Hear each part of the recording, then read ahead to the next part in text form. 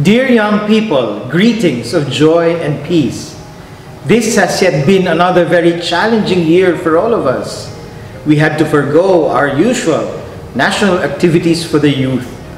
I am sure even your usual gatherings have also been affected. When something bad happens to us, when misfortune comes our way, when we fail, when we commit mistakes, we tend to blame others.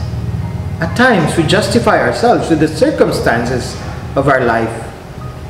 And with the pandemic making things more difficult for us, we may even be blaming the COVID-19 virus, or we may be blaming others, even God. Yet may we realize and accept that we are not products of our own circumstances. Rather, we are products of our own choices. In his message for the 36th World Youth Day, Pope Francis echoes to us the words of Jesus to St. Paul, "Stand up, I appoint you as a witness of what you have seen." In the same message, Pope Francis bids us, "Arise." We can take this call as a reminder for us to choose to stop blaming others or our circumstances. On the contrary, we can choose to take responsibility. Pope Francis reminds you, there is a great potential in your hands. What great strength you have in your hearts. The times are difficult. We are limited in many ways. We see around us multiple scenes of weakness, despair, loss, and death.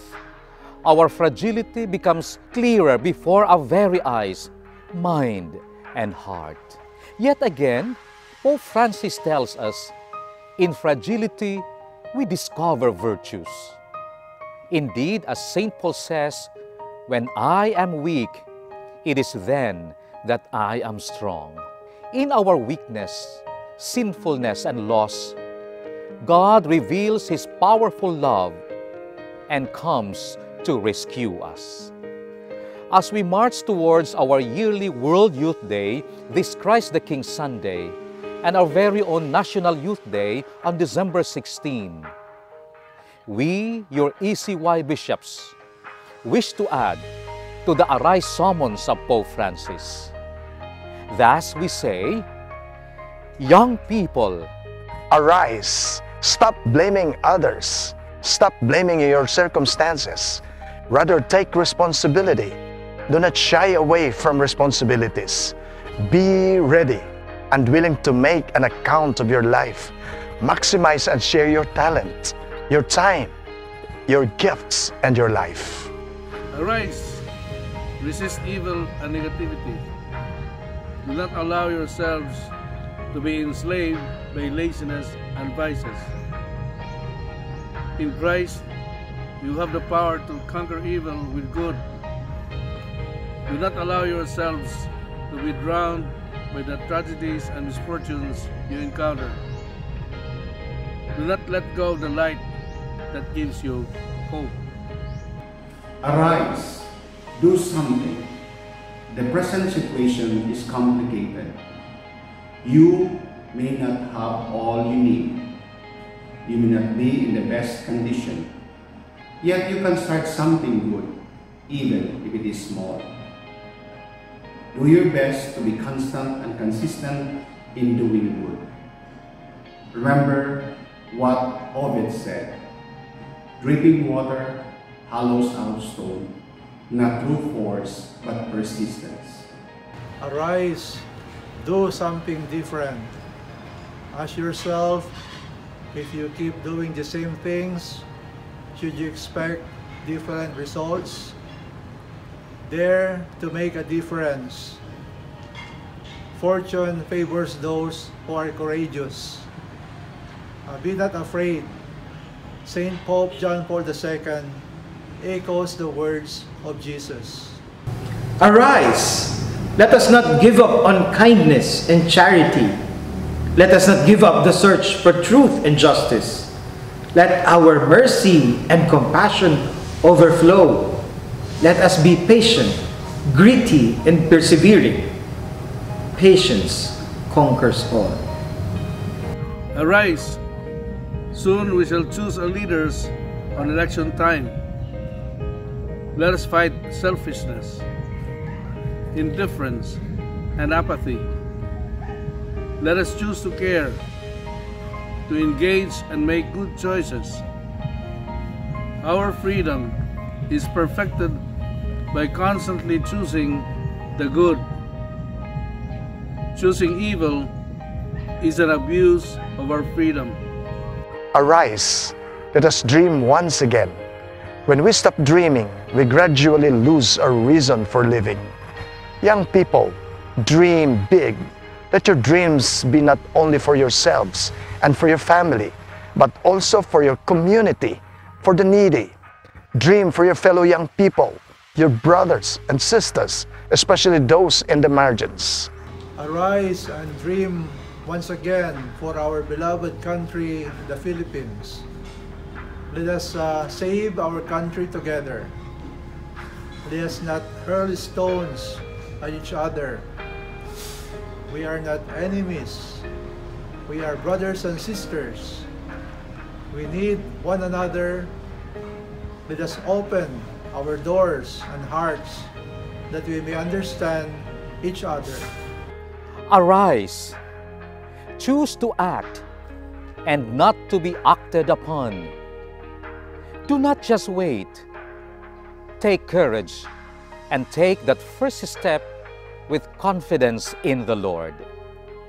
You cannot make the second or third step unless you make the first step. It is better to have failed but have tried rather than to have failed without even trying. Which is better, to light a candle or to curse the darkness? Indeed, the easiest way to fail is not to try. Pope Francis gives us the example of St. Paul, who was once a persecutor of Christ's followers, and yet because of Jesus' mercy, became his apostle. The message is clear. We can rise from our fall. We can be healed of our blindness. We can turn away from our evil ways. We are called to be bearers of the good news. Jesus saves us. Do not be afraid to witness to others about what you have seen and heard. Parousia, speak boldly, says Pope Francis. Do not hide within yourselves the good, the true, and the beautiful. You are gifted to give. Continue being beloved, gifted, and empowered young people in mission. You may think this is impossible. Look at the example of the saints. They lived through very difficult situations during their lifetime, but they remained steadfast in their faith. They did not give up on loving. But you might say, bishops, this is only for the saints. Look around you. You will find many ordinary people, young and old, who with humble trust and quiet fidelity make sacrifices daily to survive this pandemic and its ugly consequences. They do not lose hope. Theirs are lives that shine through the darkness of our present time. Dear young people, arise. Let us journey together towards greater discipleship and mission. With our youth ministers, we commit to walk with you. Let us shine the light of Christ on those who have lost meaning, joy, and fulfillment in life. Arise, dear young people. Take advantage of your strength and passion. Most importantly, seek Jesus. He awaits to be your best friend. Make friendship with Him. discover the richness of His life and message. For the fullest meaning of our life and our mission can only be understood through Him, who is the way, the truth, and the life. We reiterate the call of Pope Francis using the words of Jesus to St. Paul. Stand up. I appoint you as a witness of what you have seen. We invoke God's blessing for you, our dear young people. We wish you and your ecclesial communities a happy National Youth Day 2021 and another meaningful year of journeying together.